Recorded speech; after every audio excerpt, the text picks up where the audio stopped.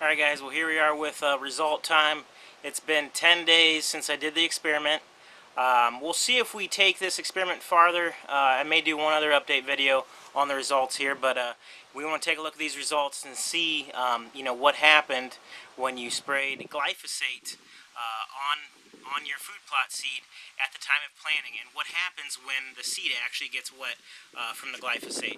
We did test the two different percentages of glyphosate. We tested the 2%, which was 2 2/3 ounce of glyphosate mixed with 1 gallon of water. We also tested the 5%, which I believe was 6.5 ounces of glyphosate per gallon of water. So we tested both those. When we take a look at the results here, I want you to pay attention to how many seeds did not germinate in each pot. Just visually take a look. I did try to count some, not the easiest thing to do. And also try to take a look at kind of the health of the plant, of each individual plant, when you look at each pot, just as a comparison. And first and foremost, let me say that this experiment is not to say that no-till food plotting does not work, because it absolutely does, especially with seeding, rolling, and then spraying the weeds to create a thatch. It absolutely does work to create a food plot. But I wanted to show in this experiment that in the process of doing that, if your seeds get wet or saturated by the glyphosate, is it going to kill them and keep them from germinating, or is it even going to slow the growth, and maybe the actual seed is going to be compromised and maybe not create the strongest of plant? That's kind of what we're looking at here. So I know a lot of people are saying, well, I've done this for years and it works. It does. It does work in the right scenarios. With us spraying the glyphosate, a lot of you may not even spray enough to really notice a huge difference in germination, but I'm the type that I kind of like to spray kind of heavy. I like to get a good kill. So if I have a food plot that does not have a thick enough thatch, and I think that my food plot seed could possibly be getting wet while I'm spraying, this could possibly happen. So yes, not always the scenario that we're going to see when we're doing a no-till food plot, but just to address the age-old question that glyphosate does not hurt your seed, that's what we're going with here. And these results are just something you can keep in the back of your mind in future years when you're going to create a food plot. And maybe if you have a food plot failure, maybe this could be why. So let's go and take a look at the results. Alright guys, well, we were less than 24 hours after doing the experiment. I just wanted to come out and check up on it. I was going to actually water these today, but we got a nice little shower, just a little shower, probably about 2 hours ago. So it was almost 24 hours. We're talking maybe 20 hours ago. We're talking maybe 18 hours. So that should have gave the glyphosate plenty of time to dry. So this is what I'm noticing. Same thing I noticed last year with the blue brassica seeds versus the seeds that I did not spray yesterday. I want you to look. You can see seeds are already swelling up and opening.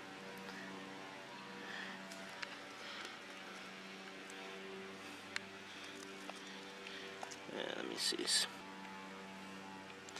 In the seeds that I sprayed yesterday with the glyphosate are already starting to open up.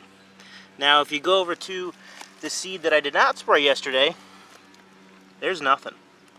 Nothing's swelling, nothing's opening up. So that concludes to my thought process last year that when you hit the seed with glyphosate, especially this blue seed, especially the brassica seeds here that has the blue covering on it, it actually gets activated by the glyphosate hitting it. So this seed thinks when it felt that glyphosate hit it yesterday that it was getting a little drink. Well, it was getting a drink, but with some chemical as well. So that's something, here we are less than 24 hours, and this blue brassica seed is already starting to crack open. Clover seed, can't really tell.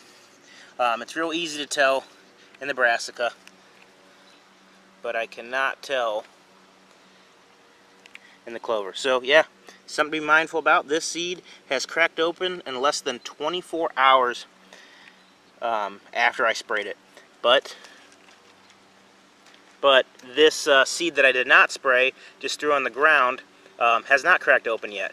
Now I imagine it's going to crack open here soon since we got that nice little sprinkle. So alright guys, this is just a day one checkup on it. This is just the observation. We'll see what else happens. Alright guys, here we are, day number 2. Day number 2. Let's take a look here. Let's take a look here. Everything's definitely starting to crack open. Quite a bit of growth going on with all of them, really.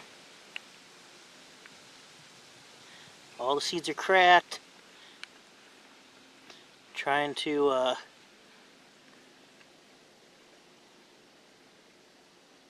you can see them just working their way into the soil. Clover's actually has really caught up. You see, there's your clover.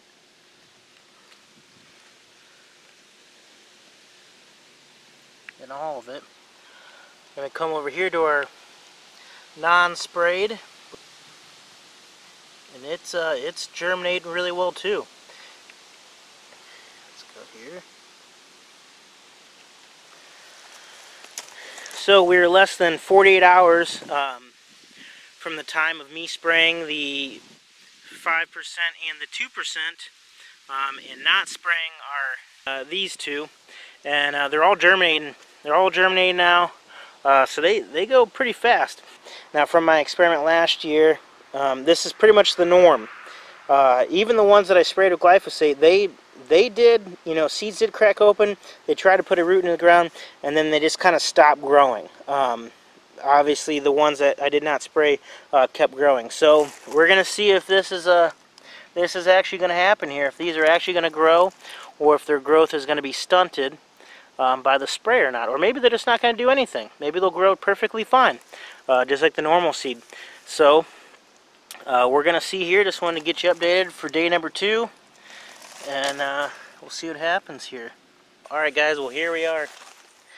10 days since the start of this experiment. This I don't know if this is going to be the final results, but this is long enough to tell kind of the germination rate and, you know, how well the seed is actually going to do. But all right, here we go. This is our actual control here. This is, you know, the seed that was planted without being sprayed by any glyphosate. So let you kind of look here. If you want to talk about germination rate, very high. I mean, there's only a few maybe seeds in there that I see that did not actually create a plant of some sort. That was the brassica I just showed you. Here's the clover. Doing really well. Again, I really can't even, maybe 1 or 2 seeds that didn't actually germinate, but the clover doing really well. Alright, let me bring in the 5% glyphosate mix, which was 6.5 ounces, I believe. Let me bring that in so you can see the results of that. First one here, the brassica. First one here, the brassica. Check that out. Did get some germination, some plants are growing, but I mean, we're talking compared to how much seed is actually there, way less than 50%, that's for sure. I mean, there's only a couple plants, and they look like they're dying. They're really struggling to grow. So we did get some germination, very little, and the plants that are growing are struggling. Let's check out the clover. The clover did a little better. Still a ton of seed that never germinated, and some of these plants, they are struggling. Will they actually mature? You know, I'm not even testing that, but I don't know. But so, and there's a ton of seed still that has not germinated. I'd say again probably less than 50%. So there's that. Now here's the kicker. Here's the big one. The big one that we really want to see. I'm going to bring in the 2%, which is 2.3 ounces of glyphosate mixed in the water. Let's bring it in and see how it did. Here's the turnips. Barely. Again, way less than 50%, and these plants are struggling mightily. So again, you know, would these actually even mature? You know, we got stems trying to leaf out, but that's all we got. And that's with only 2%. Here's the big one. Clover. Look at that. Horrible. I mean, only a few plants actually germinated, or only a few seeds actually germinated. Very few plants. So yeah, that was a bit of a shock to me. That's the 2%. To me, this was supposed to do better than the 5%, but it did not. My answer is, how saturated, you know, was that seed? Did that seed get a little more saturated? You know, I'm not a machine. You know, I'm human. I could only spray so consistent, but that is pretty low for germination, in my opinion. So there's all three.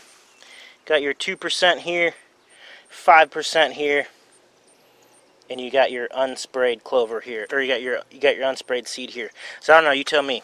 You tell me if glyphosate has an effect on the seed. I'm gonna say yeah, it does. And surprisingly, I'm gonna say the amount of mixture, the ratio of the mixture, percentage of the mixture you have, may not be a big deal. You know, the 2% did worse, in my opinion, than the 5% did. So it may not even have to do with the percentage that you've mixed in with glyphosate. It may have to do with just how saturated the seed get. Well, and here's the other test that I did not include in the first experiment video, but this is the seed, both brassica and clover, that I sprayed with only 1 ounce of glyphosate. Only 1 ounce of glyphosate that I put in per gallon of a water mixture and sprayed. I did saturate this more. Gave it a couple good sprays just to saturate the soil. You know, not realistic, not actually as realistic for a no-till food plot, but this is just showing what happens. This is after 4 days. 4 days, and there is nothing. And I'm actually surprised that the seed didn't even attempt to crack open.